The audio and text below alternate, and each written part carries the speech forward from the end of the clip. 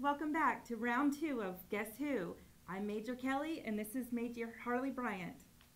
Well, last week we learned about Moses. Y'all did a good job of guessing who he was and all the different clues about his life and what he did in his lifetime. So we got a special character this week, and Kelly's going to go ahead and give us the clues, and you can kind of see how well you can guess who this one is.